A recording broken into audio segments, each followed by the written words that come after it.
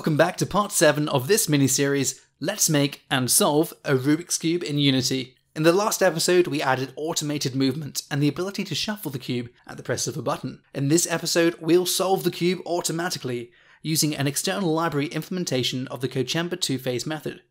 We're going to be picking up right where we left off, so if you missed the previous episodes, I do recommend checking them out first.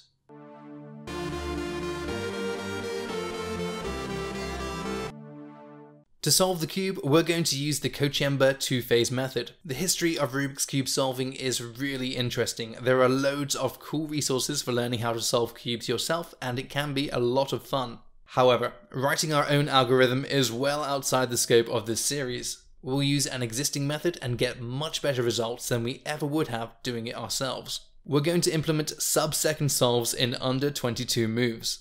The breakthrough algorithm for solving the cube was found by Morwen Thistlethwaite and published in 1981. He did this by subdividing the solve into groups and using lookup tables. Herbert Kociemba improved upon Thistlethwaite's algorithm in 1992 with a two-phase algorithm. Kociemba maintains a website, a cube-solving app, and most importantly for us, provided the code as a Java package which implements his two-phase algorithm using tables that are automatically generated. I had a look around and found a C# implementation on GitHub by user Tremwil. It didn't have any documentation, but I was able to get it going in Unity. Unlike Kociemba's Java code, which generates the tables at runtime, Tremwil generated the tables in advance, bringing the initial solve time down from around 40 seconds to under 3 on my hardware, with subsequent solves for both of them taking fractions of a second. Tremwil did not provide the code to generate the tables, and unfortunately the code is heavily modified so that instead of taking the current state of the cube as an input, it instead takes a list of moves made to a solved cube, then solves the cube that list of moves would create without using the list.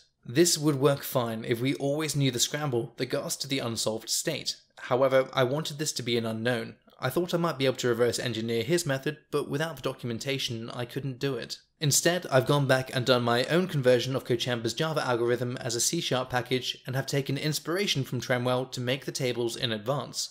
As part of the conversion, I have left all of Kociemba's comments in place, and for the most part, his documentation can be used with the package. This conversion is available on GitHub, and I want to make it very clear that I did not and probably could not write 99% of it. I just made a couple of modifications so that we can save the generated tables and use them instead of generating tables at runtime and get some additional information like the time it took to solve the cube. If you're following along, do make sure to download the Unity branch instead of the master branch. Once we have imported the Kociemba package into Unity, we need a way to interact with it. On the cube, we can add a new script, solve two-phase, and open it up.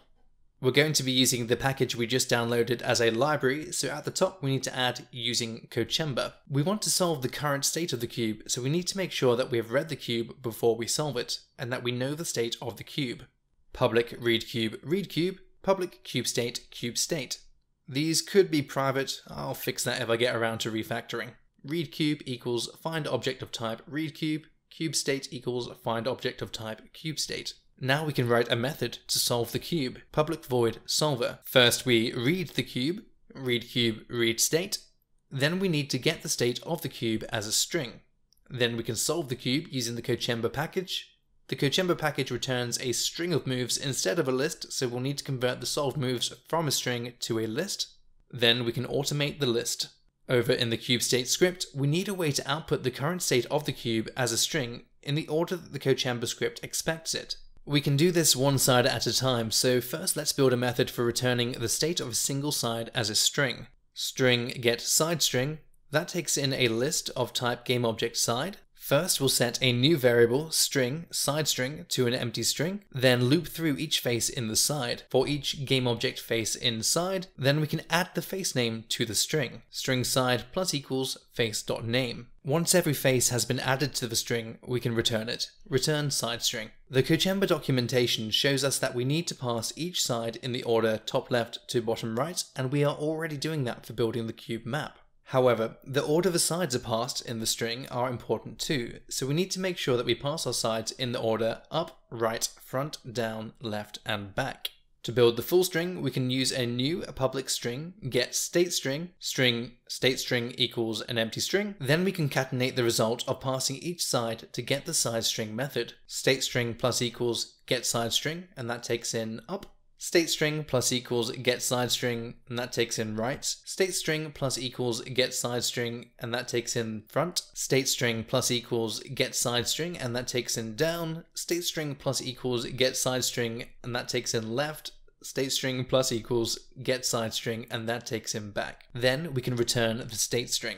In the solve two-phase script, we can now set the current state of our cube to a string. String moveString equals cubestate.getStateString. We'll just print this out for now. Print moveString. In the editor, we can create a new button. I'm just going to copy my shuffle button, rename it, and change the text.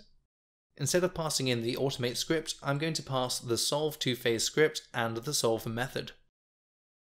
If we hit play, we can see that all the faces are added to the string in the right order. However, we only need the first letter from each face. Back in the getSideString method of the CubeState script, we can change this to get the face name at index 0, or the first letter in the string as a char. Then convert that char to a string with the toString function. Now if we hit play in the editor and select solve, we are getting the string we're looking for. The Coach Ember package kicks out some information about the solve, so we do need a string to save this information to as well. String info equals an empty string.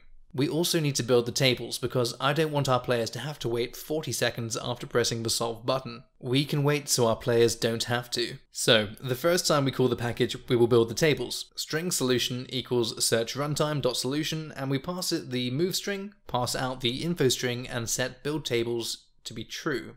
Every other time, we will use the method that reads from the pre-generated tables. String solution equals search.solution, and that takes in the move string, and again we pass out the info string.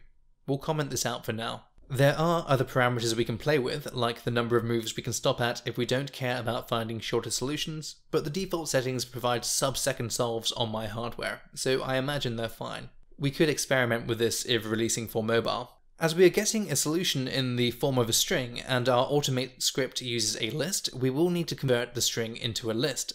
List of type string solution list equals string to list, and that takes in solution. Luckily, the moves in the string are separated by an empty space. List of type string solution list equals a new list of type string, and that list is made from solution.split, a new string array split by a space, and we can remove any empty entries. System.stringSplitOptions.remove empty entries.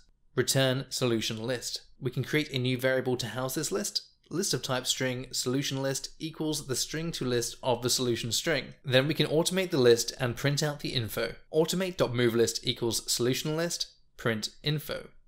Before we test this out, I'm going to do a little housekeeping. Over in the pivot rotation script, we can make sure that the dragging logic also requires the cube to not be auto-rotating, and we can switch this logic to a late update as the final movement can be executed after everything else has been calculated. Late update is called once per frame at the end. Back in the editor, we can hit play, make at least one move so there is something to solve, and wait for like 40 seconds. During this time, the tables are being generated, but as we set the build tables variable to be true, it should also save a copy of the tables. If you're using this package outside of Unity and want to save the tables, do be aware that some additional folders based on the Unity file structure will also be created.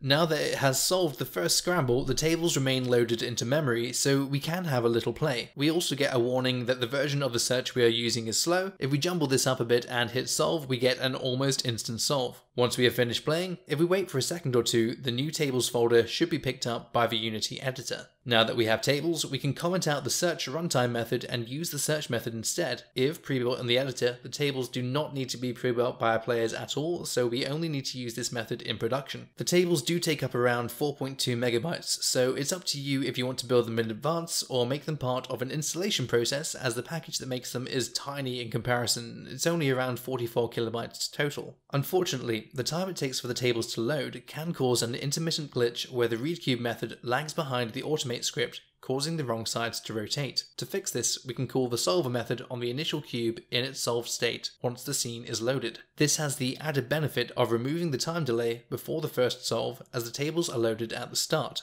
We can create a bool doOnce that starts off true. Then in the update method, if the game has started and doOnce is true, we can set doOnce to false and call the solver method. If CubeState.started and doOnce equals false, solver.